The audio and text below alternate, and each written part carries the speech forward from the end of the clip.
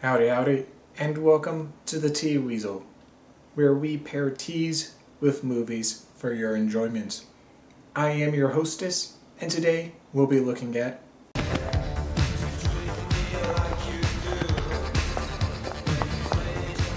out of town! Buckaroo Banzai! Huh? I like it! I like Buckaroo Banzai! Oh, thanks! It's great! Yeah, you look awesome! Thank you! Wow! That's right, you guessed it, 2018's Ready Player One, a tribute to all the fandoms, and a commentary on large structural and environmental issues that don't get fixed and kind of forgotten by the end of a movie. So I want to try something different for this video.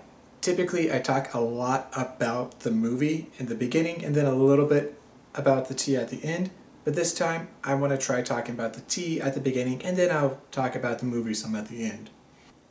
Let me know how you like this format, because I want to make really good videos with a good balance between tea and movies, two of the things I really like to talk about. So any ideas of improvement, please let me know. So, Here we go! So as I mentioned, Ready Player One is basically a tribute to all the fandoms. So call me Sophia Nygaard because I'm making a franken-tea. What I'm going to try to do is combine all the teas that I have into one mega tea drink thing.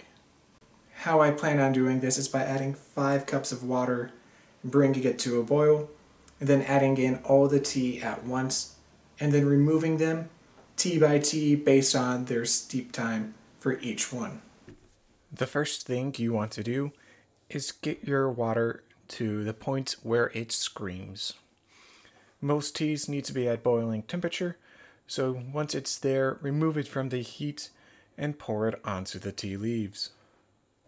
By pouring the water onto the tea, you help avoid scalding the leaves. If they become burnt, it gives it more of a bitter taste, and nobody wants extremely bitter tea. Here I have a pot full of the tea bags. I've lumped them all together based off their steep time. So as you can see, I'm pouring mine in a clockwise manner. You don't have to do this, I'm just doing this to be bougie. Typically, for green tea, you want to steep it anywhere between 1 to 3 minutes.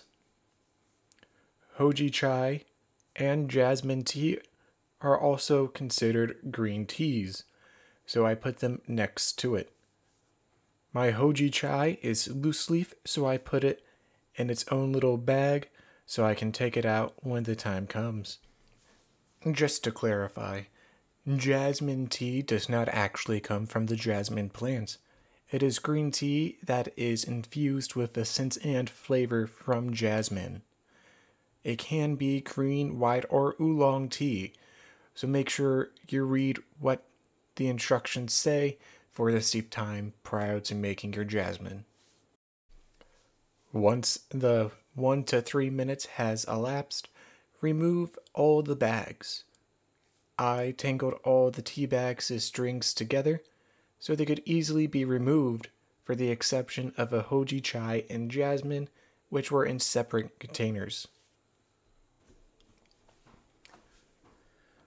Once the green tea has been removed, put the lid back on the container and let it steep for additional 2 minutes. Black tea typically steeps anywhere between 3 to 5 minutes, so adjust the time as need be based off how long you let the green tea sit. Lastly is any herbal teas you have. Their time can range greatly based on what they are, so make sure you check the instructions prior to making this. The mint and chamomile tea bags I had said 8 to 5 minutes, so I put mine in for 8 minutes before removing them. At that point, I also removed the bag that had the butterfly pea tea, rose petals, and lavender. and then give it one neat little stir around to get all the flavors incorporated better before trying to decide on the ultimate fandom cup. For me, it was pretty easy, but I bet you'll never guess what my ultimate fandom is.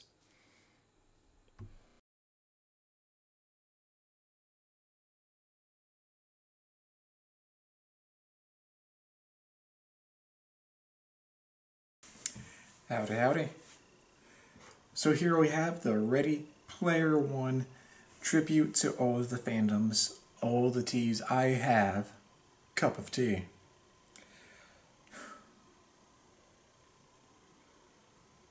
Smells good.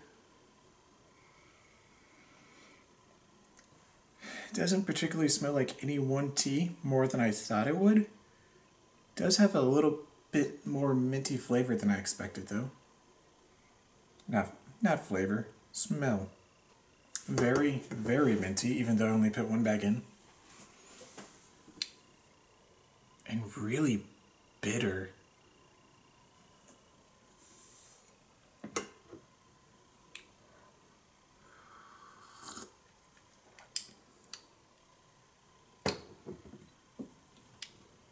Yeah, I really don't taste much tea.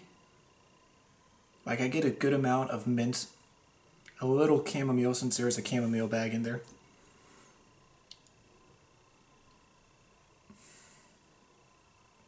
What's the other taste?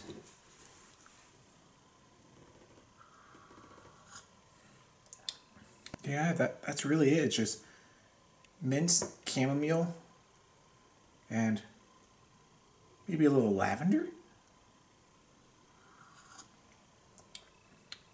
Yep, lavender. Lavender and the butterfly pea tea, which really doesn't taste all that great. So it basically tastes like mint and flowers. I probably should have added less of the petals. Either way, it's a great tribute cup to all things nerdy.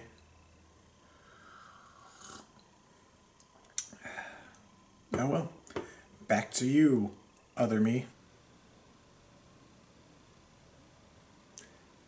I am about to talk about the movie, so break out your spoiler-proof mugs in case you haven't seen this movie, or your regular cup if you have seen this movie, or just don't care about spoilers. So this movie, as I have said several times now, is a tribute to a lot of fandoms. And I mean a lot. There is a whole lot of little things hidden in the background of this movie that makes it really fun to watch. Unfortunately, that's where it kind of stops. It doesn't pay a lot of tribute in itself to the fandoms so much as it does just kind of put them there. Not everything needs the, hey, it's blank, I love blank kind of statements in the movie, but adding a little bit more would have helped add to the nerd fluff to the film and kind of help make it more of a praise rather than just a I Spy movie. Like the Iron Giant vs. Mechagodzilla was really cool and fun to watch when it wasn't being heavily cut. But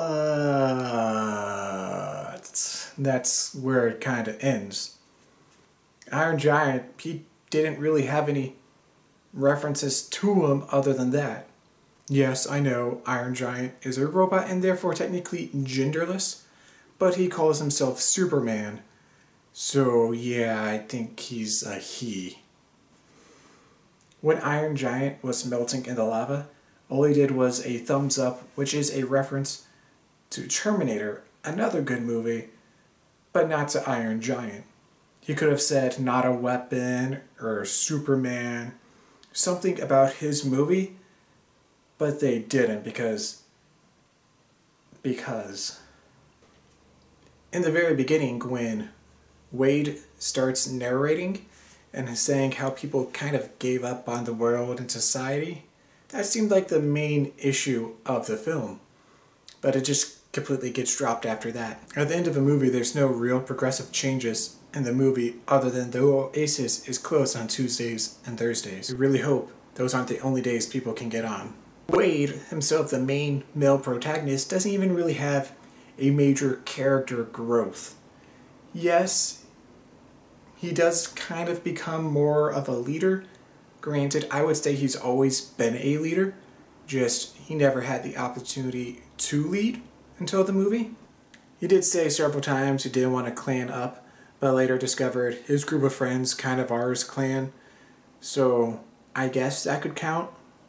He also found true love, if that counts as, character growth. Samantha, or Artemis, I would say actually did show some growth. She learned self-acceptance after being told by Wade that her birthmark is no big deal.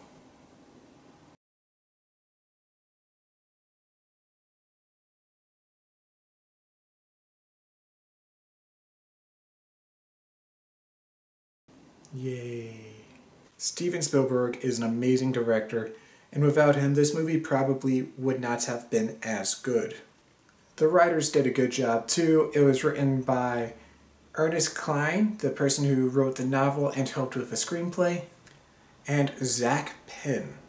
For those of you that don't know who Zach Penn is, he has worked on a lot of Marvel movies, ranging from fantastic ones like The Avengers, to okay ones like X-Men Last Stand, and really bad ones like Elektra. So yeah, he has a bit of nerd movies under his belt.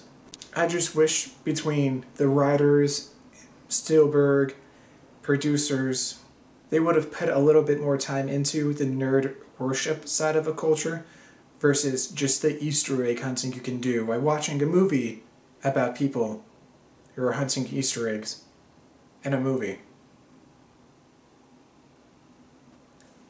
All in all, this movie's pretty good. The acting's great, the graphics are great, the editing for the most part does a great job at helping build spatial awareness between characters, and there's not much to complain about, other than some plot hole issues.